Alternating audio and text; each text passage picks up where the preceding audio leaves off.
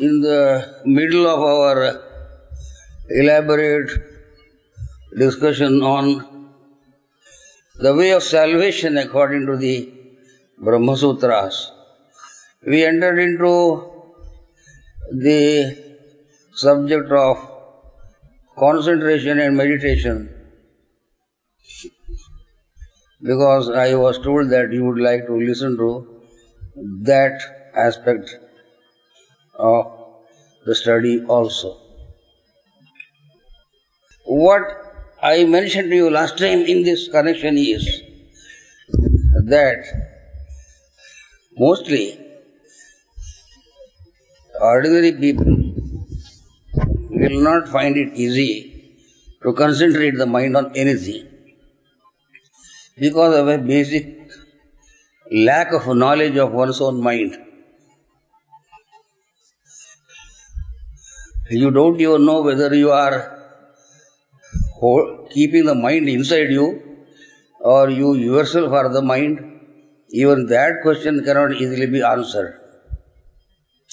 When we speak of my mind, your mind, etc., you falsely make a distinction between yourself and the mind which you seem to be possessing as a kind of object.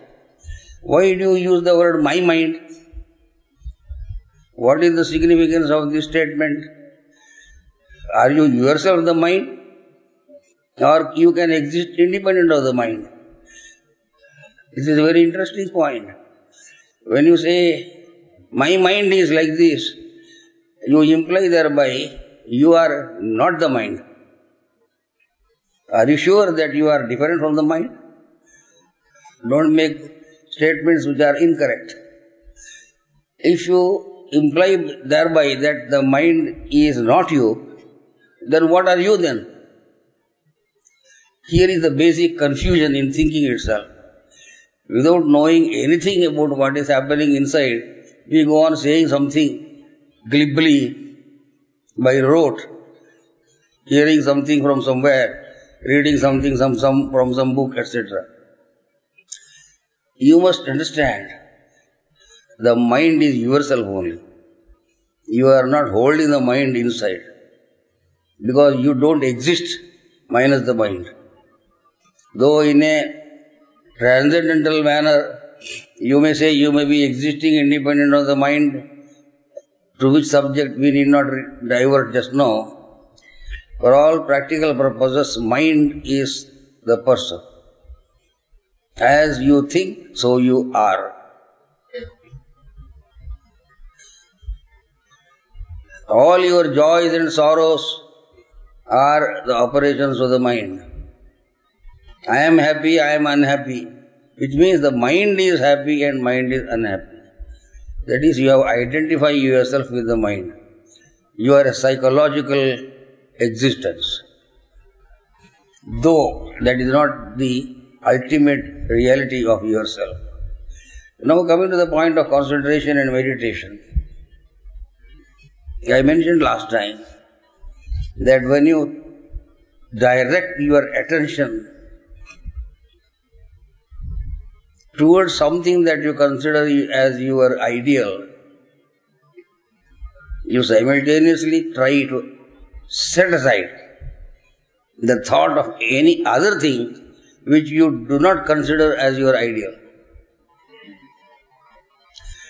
You think that everything is fine now because you have shut off the entry of a thought which concerns things which are totally irrelevant to the effort of the mind to concentrate on a chosen ideal.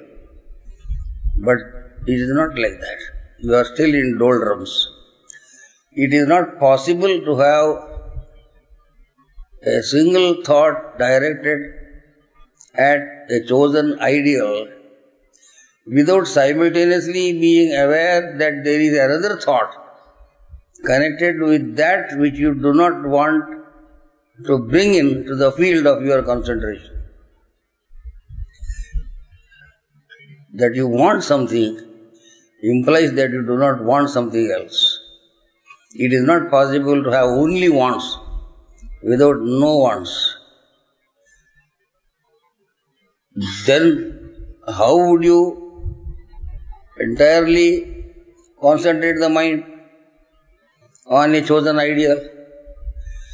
The word entirely is to be underlined. The mind operates in a holistic manner. You cannot cut the mind into pieces, half for the desired objective and half for the undesirable. That cannot be done.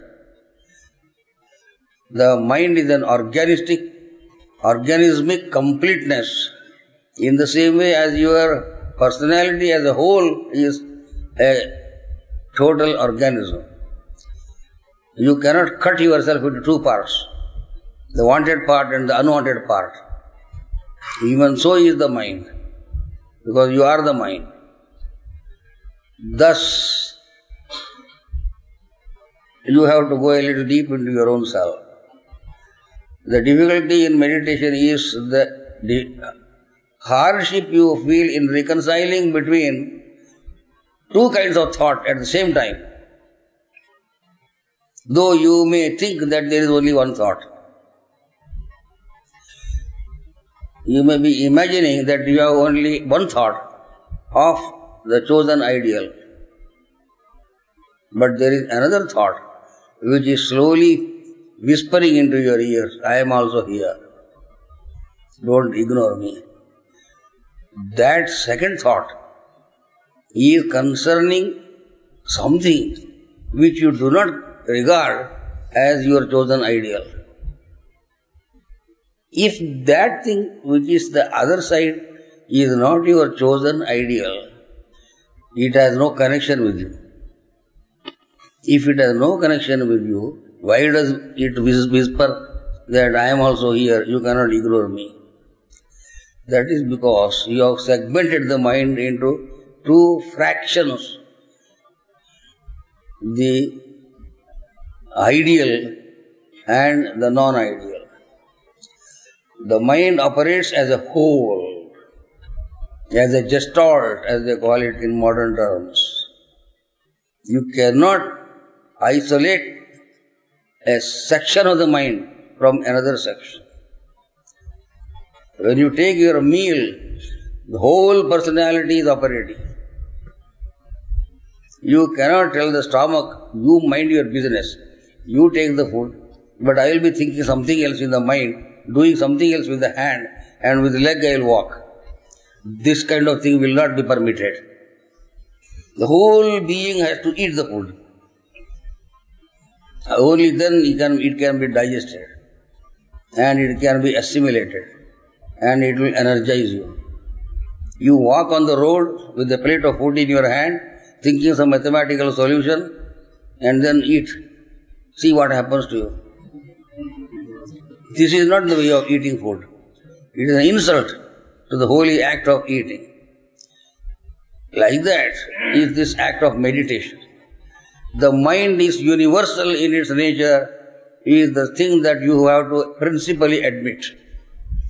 When I say mind is holistic, it is incapable of segmentation from any part of the universe. There is a mind everywhere, in every point of space, in every particle of sand, from the galaxies onwards up to the lowest cells and the atoms. That is the real whole of mind, which is the reason why you cannot concentrate one part of the mind on one part of the universe. When you say, I concentrate my mind on a chosen ideal, you have cut the universe also into two parts. That which you consider as your ideal and that which you are not considering as your ideal. You have created a war between the Devas and the Asuras in this meditation. The Deva is, as you consider, the object of meditation. The Asura is the other one. But as the great Lord in the Bhagavad Gita speaks to you, Devas and Asuras both manifested themselves as the right hand and left hand, as it were, of one creative activity. Bhuta bhavo bhavakaro visarga karma samjnataha. In that universal karma or action of emanation of the whole universe from the creative principle, that so-called segmented aspects of Deva and Asura, the positive and the negative, rolled themselves into a single flow of an oceanic flood, as it were, from the universal whole, and then being entangled in the two obstructing principles of space and time, they separated themselves. These two separated things have to be brought together. When you think something, you think another thing at the same time. The idea that there is another thing cannot arise in your mind unless there is a third mind, third aspect of the mind which connects the two thoughts. This was the theme which I took up at the end of my speech last time.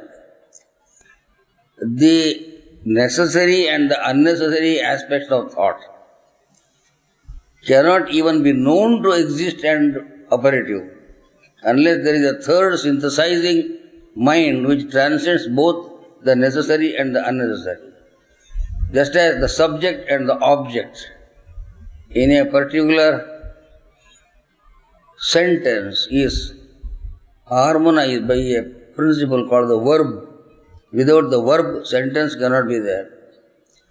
So you cannot know that there are two things unless you are there in between the two things. So a third transcendent aspect of the mind operates knowingly or unknowingly when you are busily engaged in isolating as an aspect of the mind as a desirable one and another aspect as an undesirable one. This is the reason why the mind cannot concentrate on anything, because it has an opposition from the other side which it has ignored. I mentioned to you last time that there is always a continuous activity going on of position, opposition and synthesis. This state of affairs continues endlessly until, if I remember well, I told you that you reach a state of ultimate position and opposition, God and the world, in a synthesis which is the absolute, towards which the mind rises. You must be a little bit of philosopher also, apart from a psychologist. I don't want to go deep into this subject now because time is short and we are not too many days here to discuss these things. You are all devotees of some principle of divinity. You believe in God. That is what I have to take for granted. Your concept of God, whatever it is, be the object of your meditation. In the beginning, what you should do, and I am speaking to you as if you are small children and not knowing anything about things. I take it that you don't know anything about meditation. In the beginning, what you should do is, the desired divinity should be in front of you. The divinity cannot be in front of you because it is not in this world. So you prepare a portrait of this divinity, a picture you keep. That picture may be actually a conceptual form presented by an artist as the creative Almighty, as Jesus Christ, as Rama or Krishna or Devi or whatever is your concept of God. That portrait, whatever be the divinity that you are thinking in your mind, should be in front of you. When you look at a thing, the mind also concentrates on that thing. When you close your eyes, it will just run about in other directions. Now when I open my eyes and see one of you, I am thinking of you. I am not thinking of other persons at that time. This is the advantage of opening the eyes and seeing things. You open the eyes and look at this divinity. This is the mighty divine that is in front of me. From that divinity, forces are rising and touching me. I am feeling that I am energized by the balming emanation of divine forces. Now it is only in the form of a portrait. It may be a diagram. It may be a mandala, as they call it. It may be a symbol. It may be an idol. It may be a lingam. It may be any blessed thing which will remind you of the Supreme Being. It may be even a japamala. It may be a little mini Bhagavad Gita or Bible or whatever be the scripture, Dhammapada or whatever it is, which will remind you. The divinity on which you are concentrating with open eyes is symbolic of what you are actually aspiring for in your mind. The divine itself cannot be seen or conceived, but symbols will take you to that real, true reality. The next stage would be to feel that this form that is presented through the portrait is not only in one place. It is to my right, it is to my left, it is behind, it is in front, it is on the top, it is below. When you turn your eyes like this, you find that everywhere. Everywhere it is. Everywhere. This form is everywhere, I am seeing. When you gaze at the sun for a long time and then close your eyes, you will see sun everywhere. Everywhere the orb will be visible because of the impact of the sun on your eyes by gazing like that. That on which you have been concentrating with open eyes will produce such an impact upon your mind that afterwards you cannot see anything else anywhere. Wherever you cast your eyes, you will see only that. But still, that would be a multitude of the forms that you are seeing. Everywhere I am seeing that thing in a multiplicity of manifestation. It is like seeing one person everywhere. Same person is here, everywhere, same person. Like seeing a tree, everywhere you see the same tree.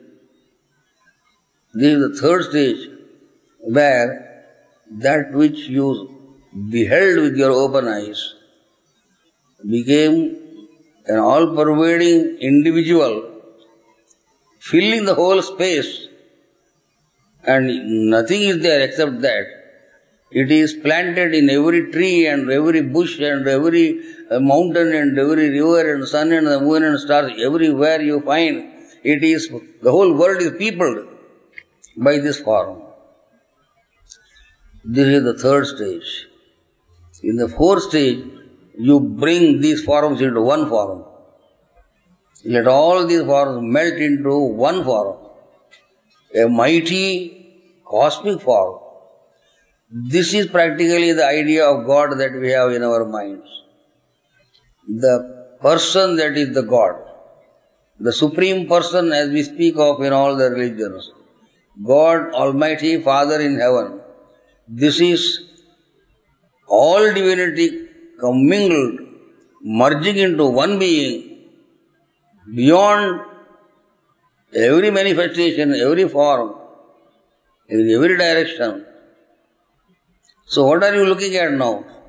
You are not actually looking at a visible, conceptual picture, but a meditative form. A mighty, submerging, ideal, you may call it God Almighty. You will feel a tremor in your body at that time. You have to concentrate deeply in order to feel that tremor. Your whole being should be immersed in that concept of the total integrated Supreme Person which religions call God Almighty. You will shudder by the very thought of such a being. Vishwarupa is the name that we give to this form. In the scriptures, especially in India, we have various descriptions of Vishwarupa. One such instance is the elaborate details we have in this connection in the 11th chapter of the Bhagavad Gita. Everywhere. Oh. So this concept of Almighty Being as the inclusive being, the whole universe is inside this great being. That would be another stage of meditation. But still you are there outside it. In spite of your having raised your consciousness to the level of concentrating your whole consciousness on that total identity of cosmic personality, you will be feeling simultaneously that you are beholding it. So it is still a cosmic object and you are the individual subject. This is the penultimate stage in meditation, where you see God everywhere but you are outside it. According to the descriptions we have in Patanjali Yoga Sutras, this is equal to Savikalpa Samadhi, a merger into the being of God with simultaneous feeling of an independence maintained by oneself. That kind of independence cannot be permitted finally, because the same position, opposition and synthesis principles will come in and tell you that this will not work. Because if you have beheld the Almighty as a mighty, creative person and yet you are outside it and looking at it, there must be something that causes this perception. You are on one side, that which you behold is on the other side. The two have to be connected in order that perception is possible. No perception of an object is possible unless there is a link between the perceiver and the perceived. Here, taking for granted that the mighty Supreme Being is your object of meditation, you are the beholder and the perceiver of this world, you cannot achieve this concentration in that manner unless there is an element which connects both together. The impossibility of perceiving anything as an external object without the intervention of a third principle in between, that principle operates here also in God perception. So the externality of God is obviated completely by the necessity of there being a connecting link between yourself as the beholding principle and God Almighty as the beheld. You transcend even that personality concept, you enter into it, God beholds Himself. That stage when you reach, you have attained the pinnacle of meditation. Brahma Sutra, which was our real subject, with which we began and with which we should conclude, is the book of salvation. You are bound by your own inadequate, segmented operations of the mental makeup. That is called individuality or jiva. Your individuality, your existence as a personality is actually the existence of an isolated mentality, falsely distinguishable from the cosmic mind. When you are entangled in this individuality, forced upon you for whatever reason, you perform actions. actions are performed for the sake of ridding oneself of the sorrows of life, which are consequent upon the very concept of individuality. And no one can be free from sorrow as long as one is conscious of one's own isolated individuality. Anything that is finite is a source of sorrow. And if every person is finite, then every person is on a bed of sorrow only. Because of it being impossible to be always in a state of grievous sorrow and agony, the individual manifests potentials of externality called sense organs and then grabs things of the world by way of an activity which sets up reactions of its own nature.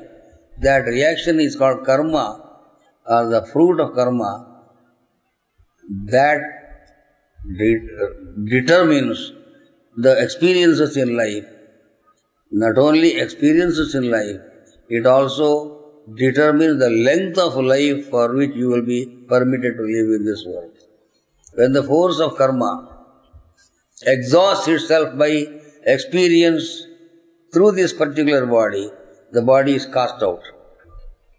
Because that force of cumulative energy called karma phala does not want this body anymore as a suitable instrument. When the instrument is useless, you throw out. If the fountain pen has a nib which is broken, you throw the fountain pen and have a new fountain pen. This is like a fountain pen used by the karma forces, and it has broken completely and it is of no use.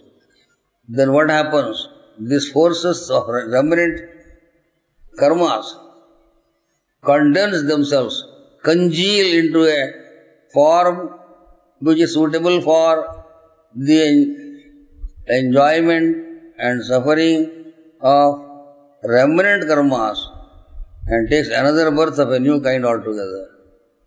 Inasmuch as a portion of the karma that we had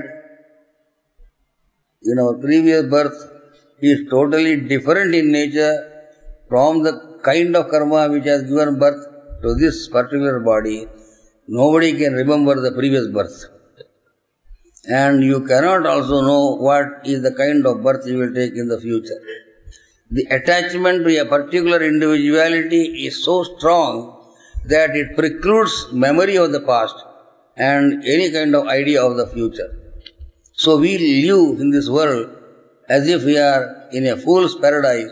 Everything looks alright, but we do not know that we are totally conditioned by the pressure of the past and the anticipations of the future. We are pulled in two directions.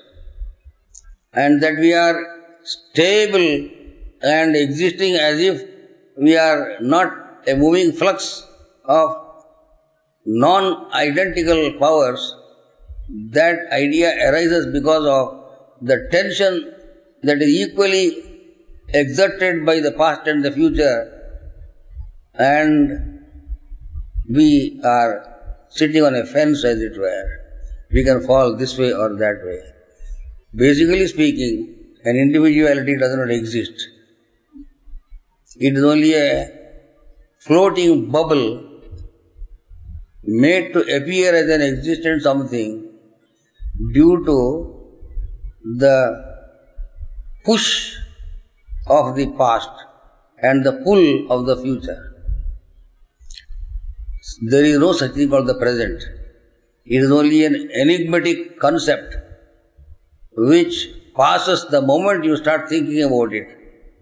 Here is the philosophy of Buddha before us. Nothing is. Everything moves. Everything flows. There is flying everywhere without anything that really flies. The individuality is a conceptual bubble. It is not a solid existence. That it appears to be existing for a moment is an illusion created by the equally forceful pressures exerted from two sides, from the past and the future, These are all difficult things to understand. However, the point is that we take rebirth. And what will happen to you when you take rebirth? Whatever you have thought in your mind in this world, whatever you have done will gather themselves into a force which jet-like move in the direction of that which you have to enjoy or that which you have to suffer. Nobody punishes you and nobody rewards you. You reward yourself and you punish yourself. That is because from the beginning itself there is a wrong movement of the so-called isolated individual, the ego principle, the fallen man as we call it in theological terms. There is a topsy-turvy thinking because of the fall. The fall from God is a topsy-turvy running down to the earth plane. Something like the thing that happens when the head is down and the leg is up and we see everything topsy-turvy. The world that was there even before you were born looks like an object of your perception. And yourself, which came much later in the process of evolution, looked like a very mighty person with all prerogatives. You are the perceiver, knower of the world that is outside. You assume a role of importance as a perceiver, knower of that which was existing even before you were born. This is a topsy-turvy perception. Really the subject is the world, you are the object. You came later on. It is the world that is observing you and not you that is observing the world. This is completely contrary to what is taking place. And then, because of this contrary perception, many other sorrows come in, it's all, endlessly, they come like that. You will go to heaven, you may go to hell, you may go to any region or you may come back to this earth, as the case may be, according to your desires. To some extent, we can know what you will be in the next birth. You should not say, I don't know anything, I am helpless. Do you know what you have been thinking since morning today? Let alone the things that you thought right from your birth. Forget all that. Right from the morning today up to this time, what were you thinking in your mind? This will tell you what kind of person you are and what you will get in your future birth. Vague confusion. You will realize to your horror that there was a great confusion in your mind today itself, right from the morning onwards. You cannot remember just now what you were thinking. A muddle, a heap of chaos. That's all was there in the mind. How would you expect pleasure and satisfaction in a new birth? Unless you are integrated today, you will not be integrated in the next birth. Unless you are strong now, you will not be strong in the next birth. Unless you are unselfish today, you cannot be unselfish next birth. If you have grabbed things but given nothing, you have possessed a lot but not given in charity nothing, you can imagine what you will get in the next birth. You will get nothing. That which you gave will come back to you. That which you have enjoyed wrongfully will flee from you. The more you give, the more also you will receive. Nobody should think that this world is all in all and nothing will happen afterwards.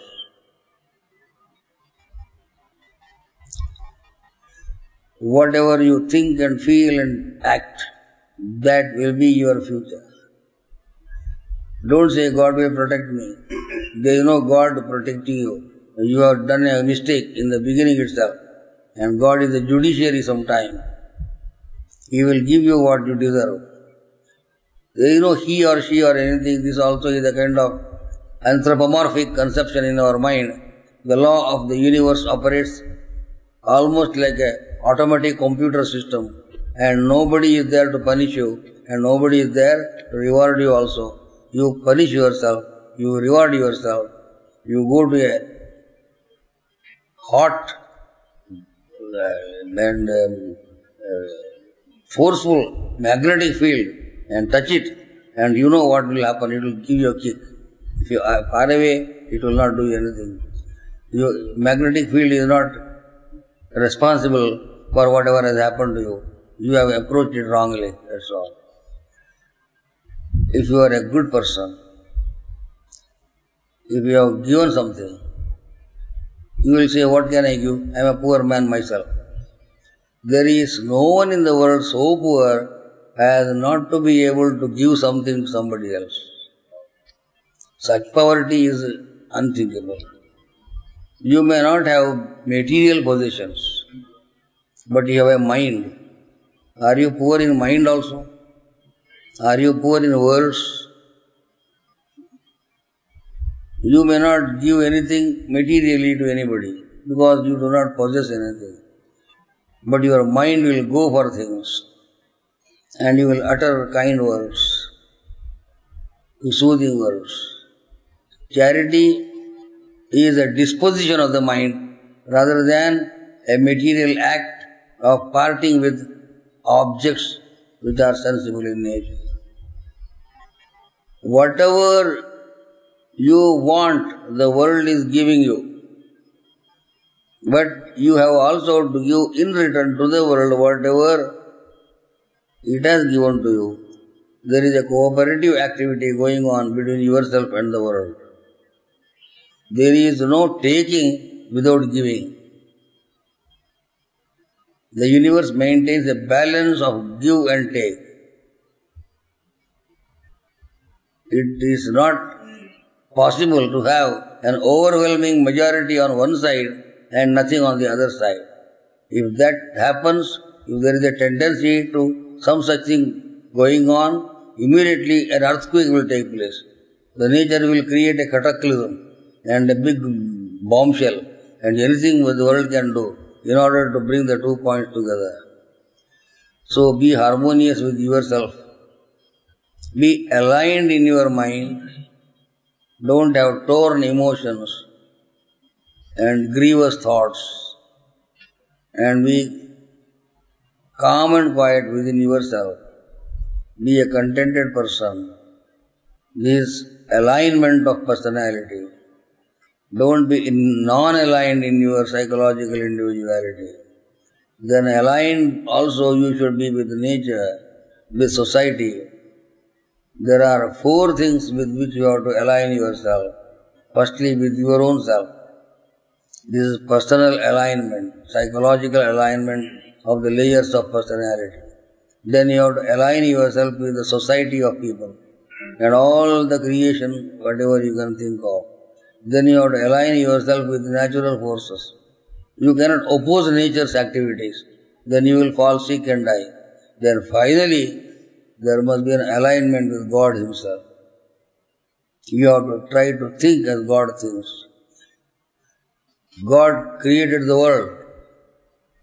All right, let it be. But before creation, God alone was. You may say God is thinking of the whole universe because He created it. But what was He thinking before He created the universe? Now, take your mind to that principle. What was God conscious of before the world came into being? He was conscious of Himself as all in all. That is the ultimate reality. Can you think as God thinks as all in all? Don't say, I am thinking of the whole creation. There was no creation before He created the world. The pure being which is God Almighty. God is pure being. It is not a human being, a person, or anything observable through the sense organs. The pure substance of equitable existence present in all things a common denominator which connects everything as the being of all beings, pure being, supreme being, of which you are a part being. On that, if you can concentrate, you will be rid of all the sins of the world. To be rid of sins, it takes 1 minute. You will say, I have committed so many blunders. Doesn't matter. But this fire of the power of concentration on this magnificent, attainable, pure being will set fire to the mountains of straw, which are like the sins that you think of. In God's kingdom there are no sins. They started afterwards when you fell down. Pure being is sinless. It is perspicacious. It is resplendent. There is no night there, it is only day. There is no time there, it is all eternity. There is no death there, it is all life. There is no sorrow there, it is all bliss.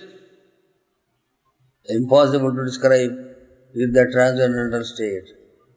If this aspiration is in your mind, as I mentioned last time, your soul will be taken through the rays of the sun to the orb of the sun, as the Upanishads tell us. By stages of gradual ascending, you will reach the creative principle of God Himself. Whatever you want, you will get. And if your want is only of that mighty being who created this universe, you will be taken there. Krama Mukti, they call it.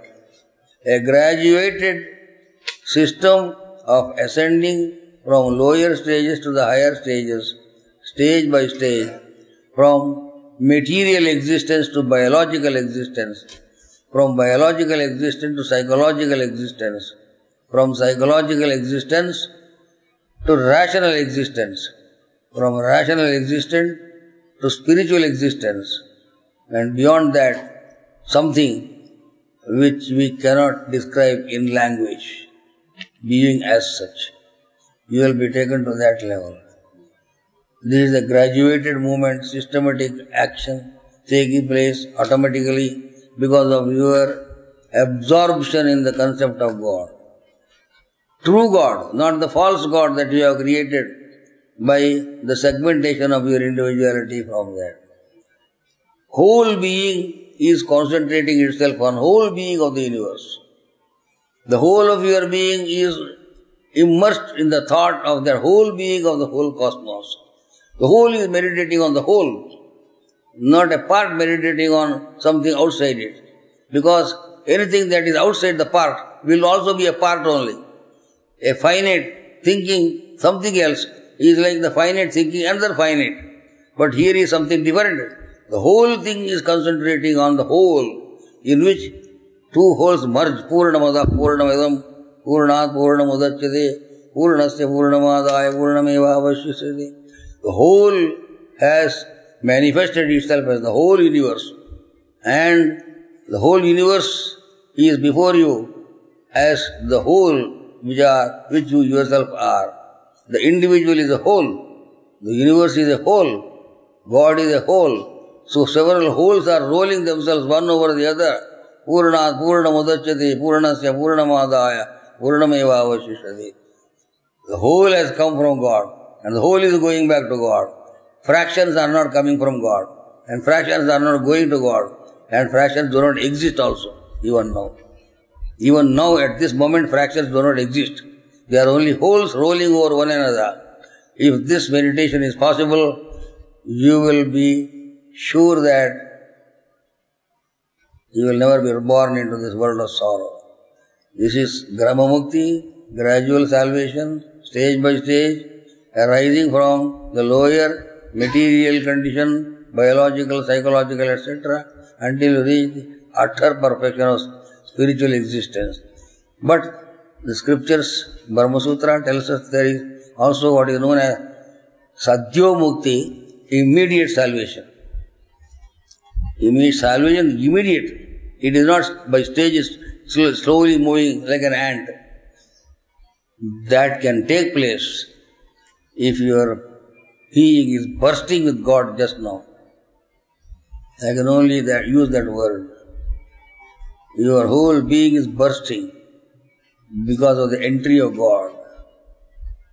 Sri Ramakrishna Paramahansa Deva used to give an illustration. God entering man is something like a mad elephant entering a thatched hut. It will simply break the hut into pieces, pound it and destroy it into pieces and go. If God enters an unprepared individual, you will have a shock from the core of your heart. You may fall sick and you may perish at that moment. But you need not perish if you have been a built-up, strong personality with discipline practice right from the beginning. The whole God enters you at one stroke. What will happen to you? That is called Sadhya Mukti. You are not entering God, God is entering you. That is the difference between the Karma Mukti and the Sadhya Mukti. When you are wanting to reach God stage by stage, it is called gradual salvation. When God wants to enter you, it is like the ocean wanting to enter the rivers and not the rivers entering the ocean. Can you imagine God wanting you? Is it possible? If you want God, you are a blessed person. But if God wants you, what is your condition? If you can imagine what it is, you are freed just now. Hari Om Tat Sat. God bless you.